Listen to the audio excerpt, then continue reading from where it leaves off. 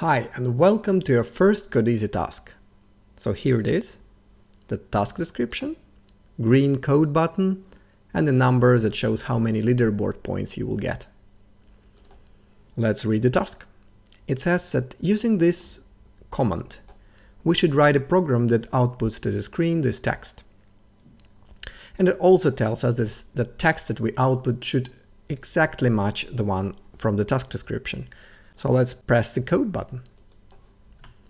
After pressing code button, you will see Codeasy code editor. It consists of three parts: the coding area, console output area, and console input area. We don't have any input in this task, so please just ignore this area for now. We will write some code in the coding area and press run button, which will show us the resulting output area. That's it, as simple as that. And I want to emphasize that you should not change anything before or after this line with console write line. As it explained above, this text in a red rectangle, please don't change it, but please change the one in the green rectangle.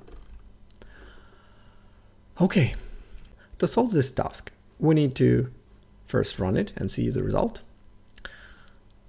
Codeasy tells us no, solution seems to be not valid.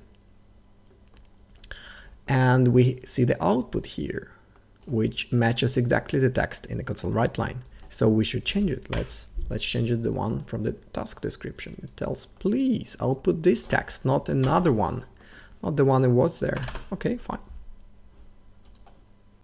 Nice, congratulations. That was your first task at Codeasy and you did it right.